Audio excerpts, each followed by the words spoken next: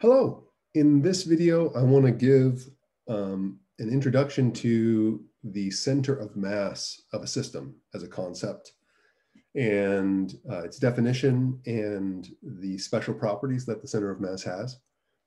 We're going to use this as a way to launch into our unit on rotational mechanics, and how this is connected to that will become apparent over the next days and weeks. But this is an introduction to center of mass. So I've got a system here. Just a two-dimensional world here. So I've got an x-axis and a y-axis, and we're looking at positions of various masses in this space. So I've got 5 masses, m1 through m5, and I've got 5 position vectors for each of the masses. So that's r1, r2, r3, r4, and r5.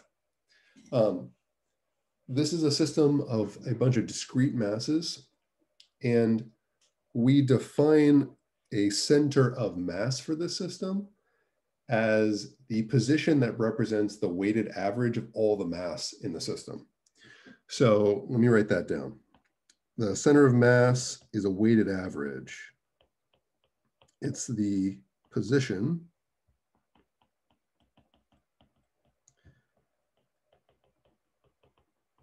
which is the weighted average of all the mass in the system.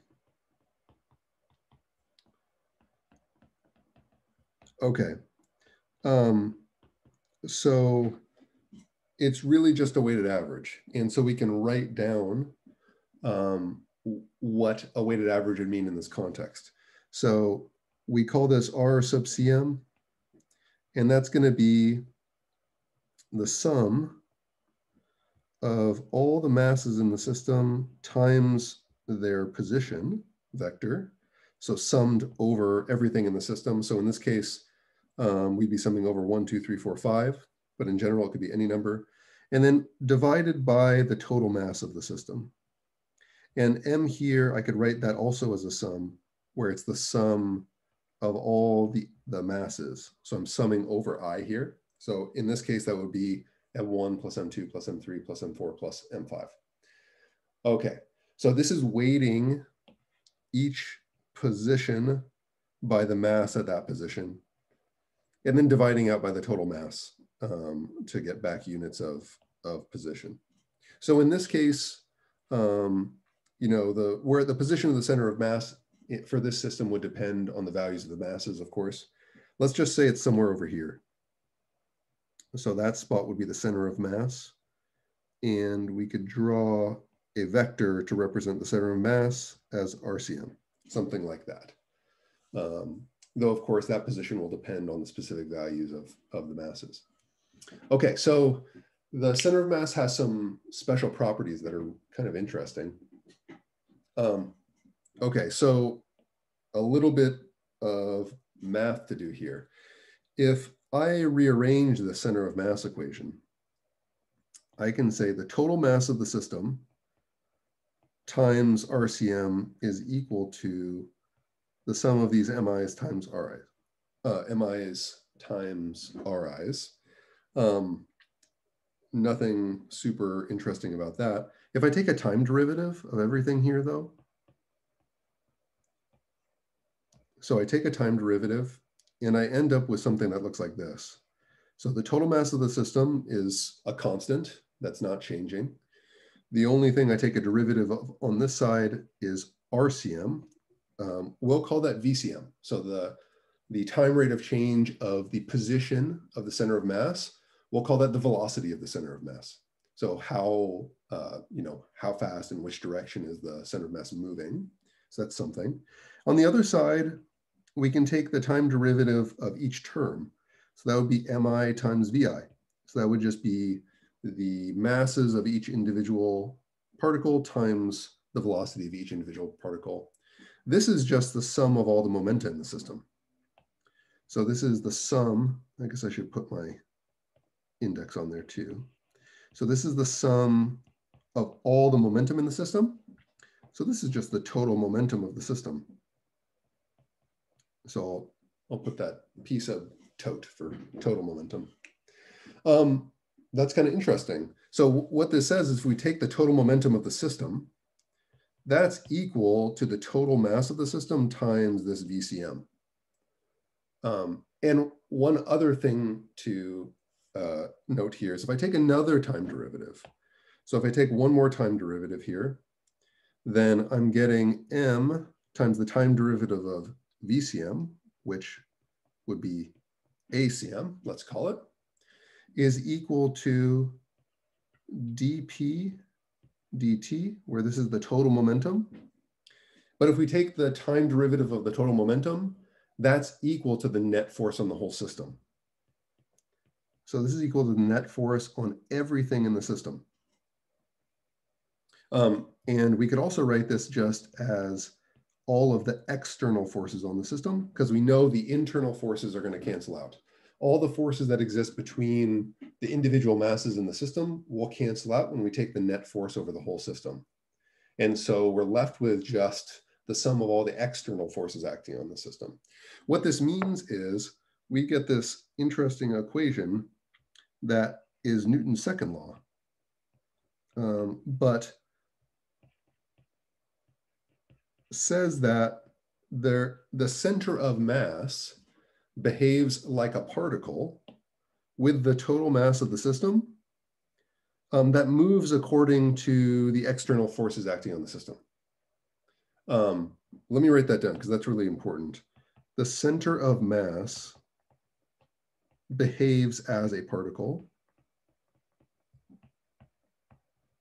or as a point mass with mass m, or I guess I should say of mass m, of mass m, total mass of the system, which moves according to the external forces acting on the system. Or if you prefer, the net force acting on the system.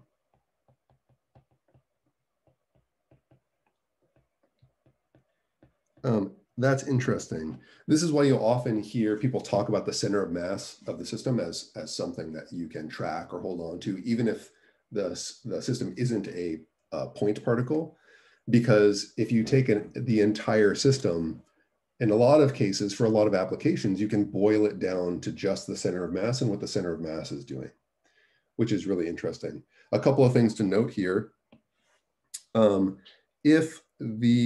If there is no external force on the system, so if there's only internal forces acting between the masses in your system, then the center of mass has a constant velocity. So no matter what's happening with the individual particles in the system, the individual masses in the system, if there's no external forces, then the center of mass will maintain its velocity, and the total momentum of the system will be constant, which we already knew. We'd already derived conservation of momentum for the system in the case that there's no external forces. This just adds to that a little bit and says that when the total momentum of the system is constant, you have the center of mass moving with constant velocity. Okay, I want to give an example of this. So imagine I have, so here's my example. So a two-body gravitational system. And I'm going to demo this in the gravity simulator that we've used. And as a reminder, in that simulation, G is equal to 1. So I'll be working there in that system. So let's say I put a star of mass star equals 1,000 here at 0, 0 with no velocity. And over here at 250, 0, I put a planet with mass 100, 1,100, and it has some velocity. So its velocity is 2j hat, and our coordinate system is like x, y, something like that. Okay, so I can calculate the position of the center of mass here by calculating RCM is equal to 1 over the total mass of the system times the sum of mi, ri for everything in the system. Okay, so let's actually plug this in and see what we get. So 1 over the total mass is 1,000 plus 100, that's 1,100, times the sum. So we have 1,000 mass at 0. So that's just 1,000 times 0, plus 100, that's the second mass, times 250 I hat. These are vector quantities. So RCM is equal to 1 over 1,100 times 100 times 250 I hat. So 250 over 11. And that's something like 22.72 repeating I hat. So our center of mass is somewhere, maybe just to draw it roughly, there. So that's our center of mass position at about 22 in the x coordinate and 0 in the y coordinate. It makes sense that the y coordinate would be 0 because both of our masses are at 0. So the center of mass better be right in between them because it's the weighted average of all the mass. There's another thing we could find out too, which is how fast is the center of mass moving? So at this moment in time, the total momentum of the system, so the total momentum of the system is equal to the mass of the star times 0, because there's no velocity at this moment in time, plus 100 times 2 j hat. The total momentum, therefore, is just 200 j hat.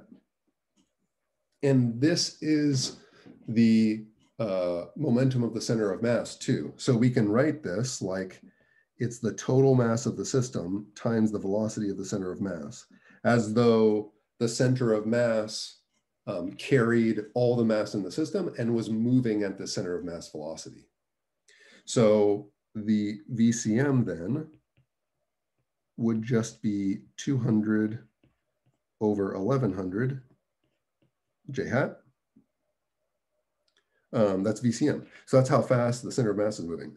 Another thing to note here is there's no external forces in the system. If we only consider these two masses acting on each other and nothing else in the system, the total momentum of the system will be conserved, and therefore the center of mass velocity will be constant as well. So I want to show you what this looks like in the actual simulation. So give me a second to load that up. Okay, so here's the simulation. I've got it loaded such that I've got a star, mass 1,000 here at 0, 0. I've got a planet, mass 100 here at 250, 0, and it's going up with speed 2, as in the picture I had drawn before. So let's watch it and see what happens. So if we let the system go and see what happens. So we've got the planet starting to orbit around the star, but the star is moving too. And you'll notice that as we watch this system evolve in time, it seems as though there's a spot about which the star and the planet are both orbiting. That's always directly in between the planet and the star. That's the center of mass. So somewhere on the line between the planet and the star will be the center of mass. And if you watch that spot over time, it just moves up.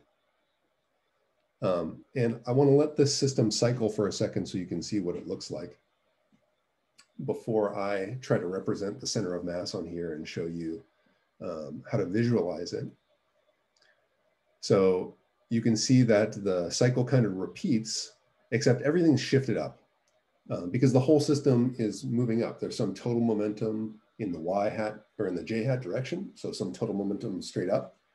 And as the system evolves over time, it repeats while translating up. And we'll see this cycle repeat again and again. It makes this beautiful kind of pattern. It's a really interesting pattern. And we could try to figure out what sort of curves these were. You might be able to guess. They kind of look like cycloids, huh? But let me reset this simulation. So let me send the star back to 0, 0, 0, 0. And let me give it 0 speed again, 0 heading. And let's put our planet back to 250, 0. Heading 90, speed 2. Okay, I'm going to turn the traces off, turn back on. And now there's one more thing I'm going to add here. So I'm going to add another planet. And I'm going to put that right at the center of mass, except I'm going to make it so that it doesn't gravitationally interact with anything. So I'm going to put that here. And I'm going to give it 0 mass so it doesn't screw anything up. And I'm going to give it the center of mass's speed, which was 211. So that's 0.18181818, heading 90. And I'm going to put it at the center of mass. And the center of mass was 250 over 11, which is 22.72. And we're going to watch what this looks like as it goes. So let's let this thing go and see what happens. So now that middle star represents the center of mass. And you can really see that it exists on a line between the planet and the star. And the planet and the star are kind of orbiting about that point. And in fact, that center of mass will be the focus of an ellipse. If we change our reference frame, that center of mass will be the focus of an ellipse that the planet's moving on, and the focus of an ellipse that the star is moving on.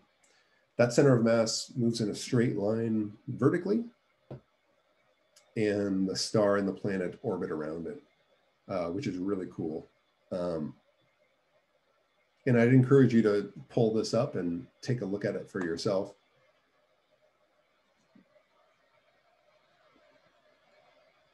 I'll let it cycle one more time so you can see it again. Maybe not the whole way.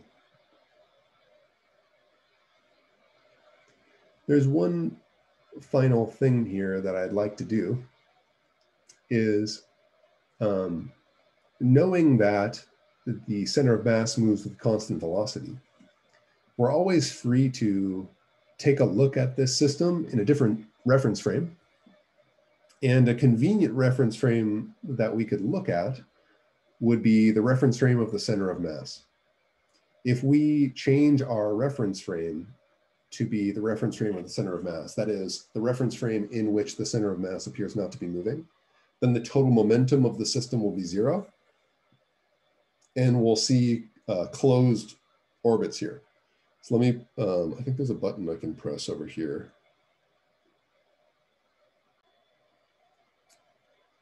All right, let's try this one here. Okay, so that centering button over there changes the reference frame to be the center of mass frame. So now we've got our center of mass star just sitting there, 0 velocity. The total momentum of the system will be 0. And we're going to get closed orbits about that center of mass. So anytime you have a system where the net force is 0 or the external forces are 0, you can always translate to a reference frame where the center of mass is not moving and will never move. And you can see now that we are getting ellipses. They're close to circles, but not quite. And